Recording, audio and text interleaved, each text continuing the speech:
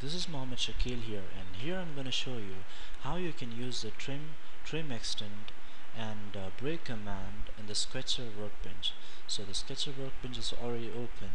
So what you can do right now, I'm going to show you, I'm going to make a profile over here, and I'm going to create some lines so that I can first describe what exactly does a break do.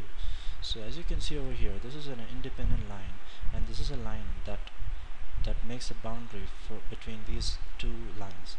But this line, as you can see, it's a part of rectangle and it's an independent line. So what I'm going to do right now is I'm going to break this line over here. I'm going to select this line, and I'm going to select the breaking element. As you can see, the command is breaking element.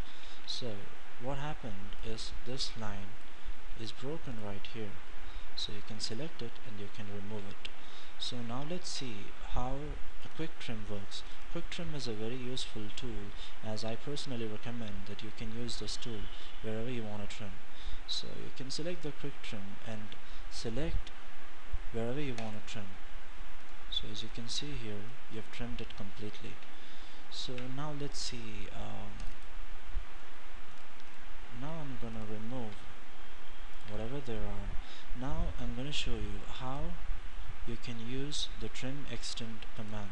So trim extend, what exactly it does is, actually once you click a line, it actually extends on either sides till it meets with a boundary, or it moves straight away. So if you want it to move till this boundary, you need to select. As you can see, the line is getting highlighted. So just do the same command so that you can complete and get back to our initial rectangle.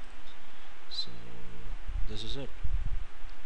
So I hope this three commands are going to be useful on your long run working with Catia v5. So I hope you enjoyed. Thank you.